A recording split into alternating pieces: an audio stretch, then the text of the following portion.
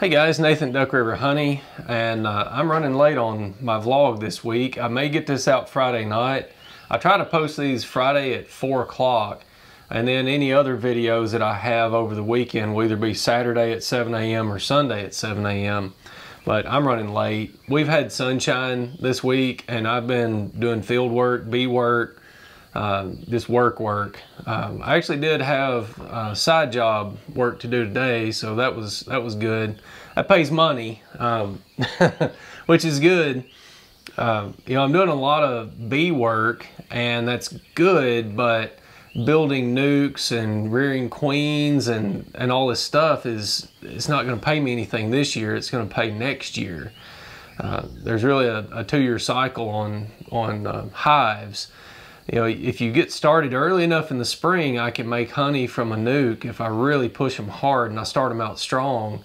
But it's a whole lot easier to start a nuke in the spring and have them ready to go into winter strong and heavy and then make honey next year. So it's just sort of how it is. I've been doing a lot of work, but it's not going to generate a lot of cash flow this year. So this week, we are into black locust and tulip poplar. That is both flowing. I'd say both of them are, tulip poplar may not be peaked yet. It'll bloom about 3 weeks, but it's close to peak.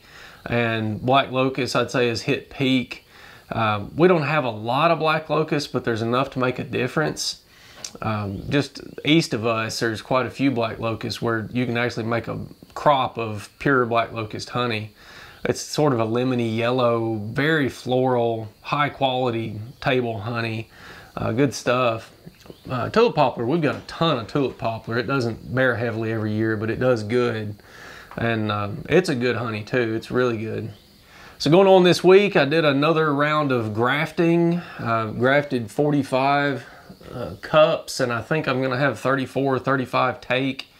So that gave me about a 75%, getting better at that. And I pulled excluders. On a lot of my honey production hives, I got them into 4 mediums and making honey, past swarm season, making honey, and put an excluder on top and put a drawn comb fifth.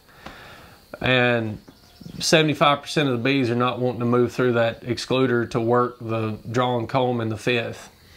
So I pulled a bunch of excluders this week.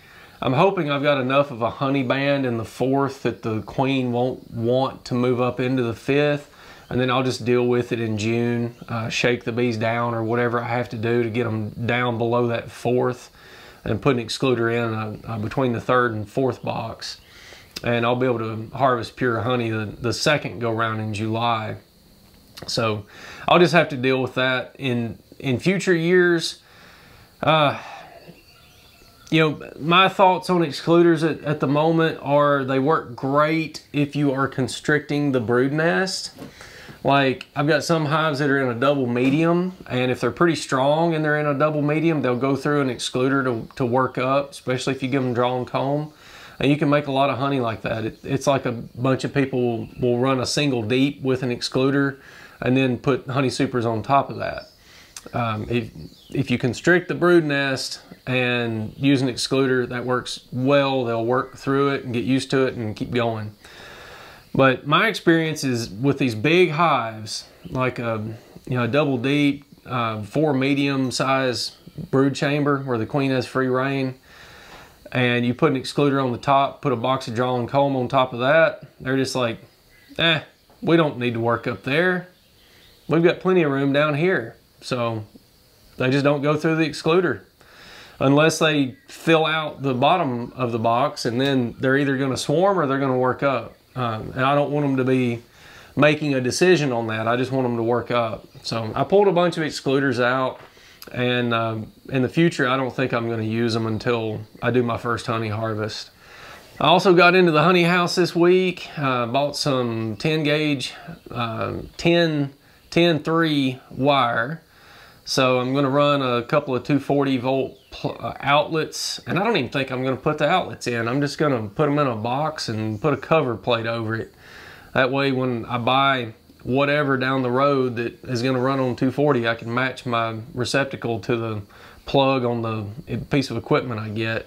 But I'll have it plumbed in there and ready to go. I'll just have to wire it and get the receptacle and wire it. So I got to get that finished up. I did get one panel put up in the ceiling. Was not totally happy with the process, but got the first one in, and the first one is oftentimes the hardest on a project. You learn a lot doing the first one, and then you can make the rest of them go easier. So hopefully next week I'll get back in there. I've just been really busy with hive work this week. I've had some hives trying to swarm. I'm grafting. I'm trying to stay ahead with supers. I'm checkerboarding nukes and equalizing nukes to keep them from swarming.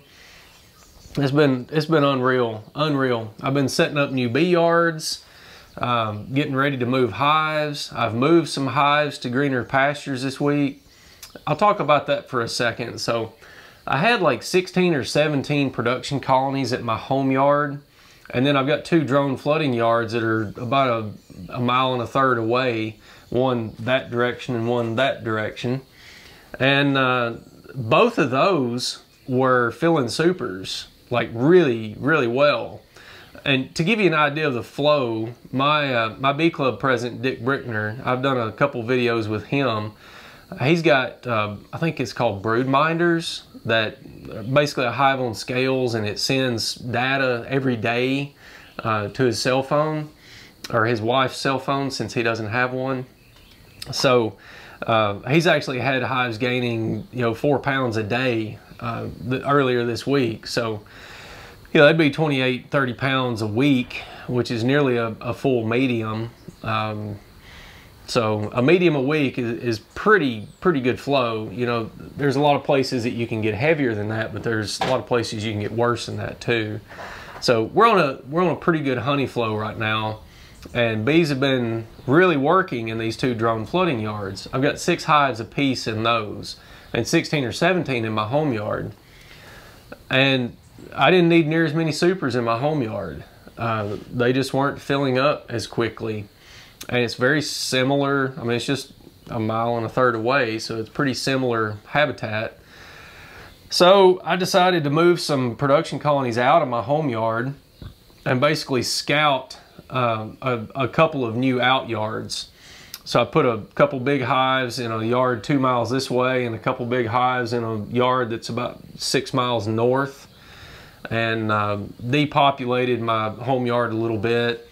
So I'm going to scout out those 2 out yards with a couple of hives, a couple big hives each. I've got some nukes in those, and that'll give me an idea of whether they're going to produce well or not. I think they'll do well, but you never know. So I'll scout them out and then know for next year.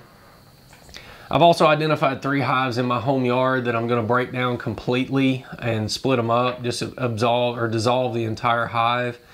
One has been my problem child that has tried to swarm a couple times, and they tried to starve in January, and they've had too many bees. I've had to pull them back and still try to convince them to not swarm. And right now I think they're queenless. I think they've got a virgin running around in there, and they're nearly broodless. So I'm gonna bust them down and make splits out of them. And then I had another hive that is a rare story for me. It was a cell builder earlier in the year. I caught them trying to swarm, and it was early, as in March. They were trying to swarm, and there's an older queen in there. I knew that, but I made them into a cell builder. I removed all of the queen cells and turned them into a cell builder. And when I was done with them building my first round of queen cells, I just took the cell builder part and made splits with it and left a small nuke for that old queen to build back up. I left her a couple of boxes, but there was just some drawn comb in the second box. Well, she built up, and I had to put a 3rd box on them and kept feeding them.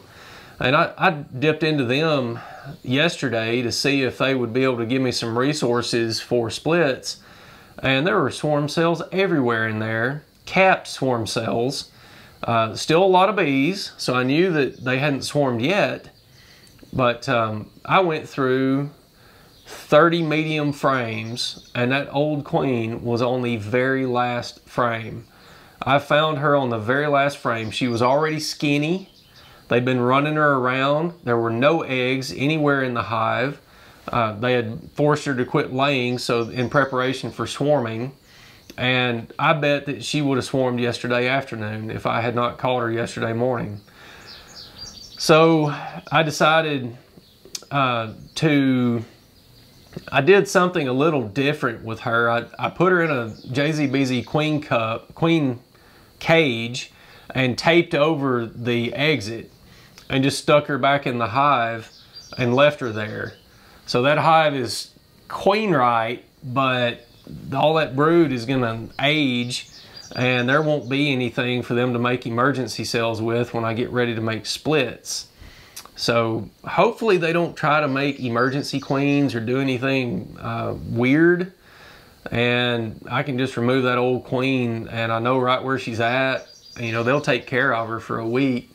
So we'll see. That seems like a pretty pretty opportune, you know, catch there.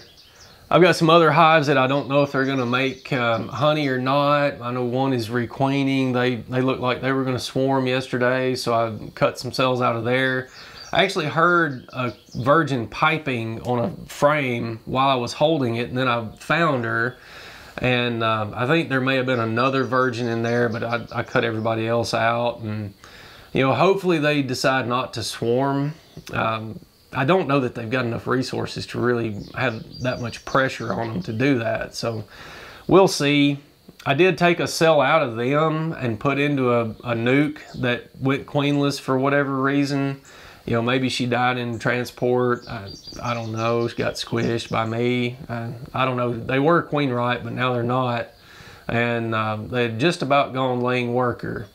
And I put a queen cell in there. So they may chew that down. I don't know. Laying worker hives, in my experience, are pretty difficult to do much with. They get really obstinate towards new queens, and you know, they think they're queen right, but and so they don't want to accept a virgin or a mated queen or anything. In my experience, it's easiest just to either shake them out or merge them with a very strong colony that can then get rid of that laying worker and solve that problem. So coming up next week, I think I am going to be needing a lot of boxes, both for nukes that are growing and for honey production hives. I am out of drawn comb, I am out of partially drawn comb, and I'm out of honey for last year. So I've completely sold out of everything and don't have any business income coming in until I do my first honey harvest this year. So that's where we're at in the season. I'm kind of surprised that my honey lasted as long as it did, but I did shut down looking for new wholesalers about November of last year because I knew I was going to be able to sell out before my next crop came in. I'd like to say thanks to Charles Carroll. He actually made a donation to the channel. He donated enough to sponsor a hive, which I thought was a neat idea. He threw that out to me, and I thought it was kind of a neat idea.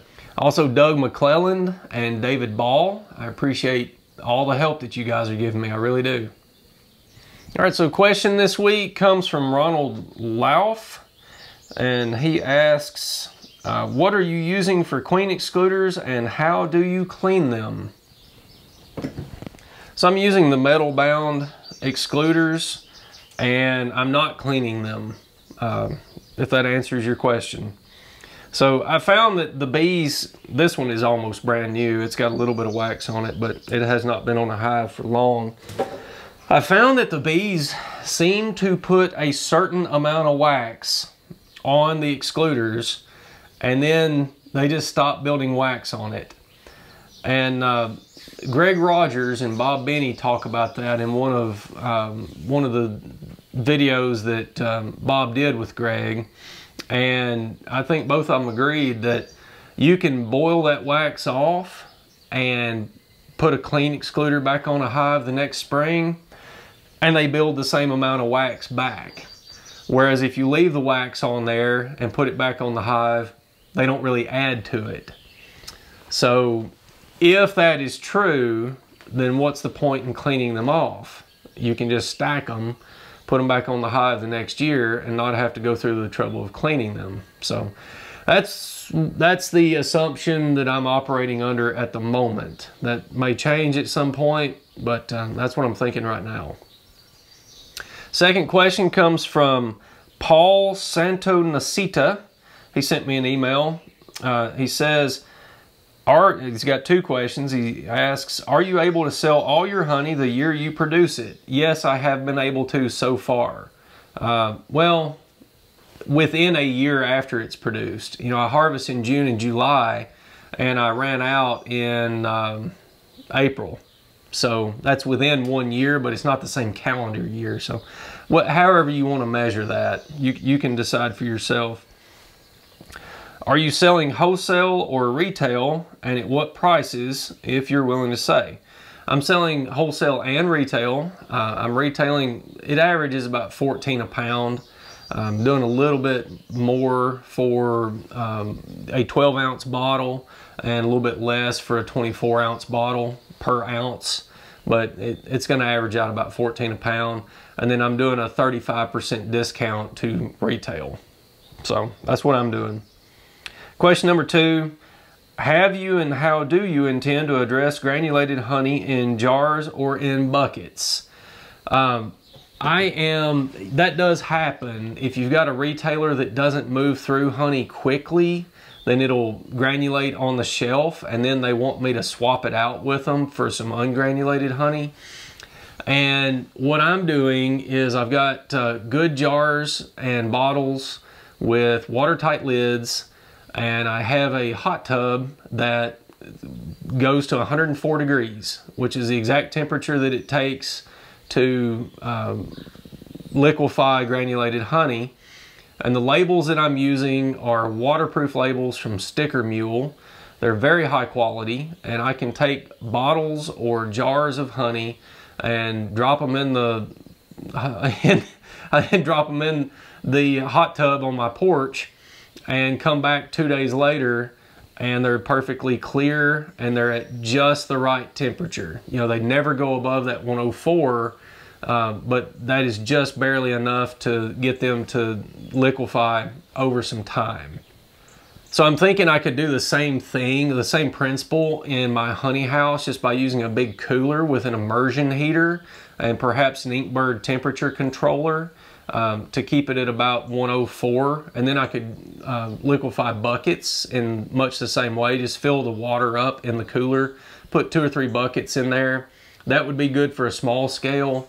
And then larger scale, I'm gonna have to get like an old commercial refrigerator or freezer or something along those lines, and then probably heat it with, I'll probably have to heat it with incandescent light bulbs and then put a muffin fan in it to circulate air. There's a lot of people who have made contraptions similar to that. I'm not going that route yet though, because I'm moving through my honey quick enough that I haven't had to. And I'm going to be hungry for space in my honey house, and I don't want to add anything to it unless completely necessary. I've also got the idea that I may add another container and use that as my warming drying room. And that would drastically increase the usability of my space and allow me to put some more equipment in the actual honey house. So I don't know, longer term, I'm kind of up in the air on what I'm going to do with that. You know, there are power blankets and things that you can decrystallize honey with. But I'm going to move into drums pretty quick, just because I can. My honey production is going to increase quite a bit over the next couple of years, Lord willing, and it's just so much more efficient to store honey in a drum than it is in buckets. It's actually more efficient to liquefy honey in a drum than it is in a bucket. I can get a Sweeney immersion heater, I think they call it a drum melter or something like that. Also a power blanket for a drum. You let that run 2 or 3 days and you've got it liquid and you've got 650 pounds, which is enough to, you know, fill some orders with. Whereas doing 1 or 2 buckets at a time, 1 or 2 or 3 buckets at a time, it takes longer to get less honey liquefied. So those are some thoughts I've got on all that. So channel news, I've got one more video with Corey Stevens that will probably be Corey Stevens Unclipped Part 3. Just, it's good conversation, good content. I don't have it edited yet. I've been so busy this week. I just have not had time to get it done. I'm gonna scramble to get this video done. And these are relatively easy. And then I'm busy this weekend. We've got in-laws coming in, and my daughter has got a dance recital that I am filming, and I'm gonna make DVDs of it and sell them to mothers. So that's got to be my priority over the next couple of days. I cannot mess that up, or I'll have so many women mad at me. Oh, that's never a good thing. Never a good thing. So I've got to put my full attention toward that tomorrow. But if I can get that video finished, then I will probably release it Sunday. I'll try to get that done, but it very easily could be next week. And then I've got a bunch of other footage and stuff. I just need some rain days. But man, when it's sunny and temperatures are nice and we're on a honey flow, I've got to be out working bees. That's just the way it is. So I'll get caught up at some point. Guys, if you've got any questions, you can leave them in the comments below. You can also send them to info@duckriverhoney.com. I try to answer 1 or 2 a week. So I appreciate you watching. I'll see you on the next one.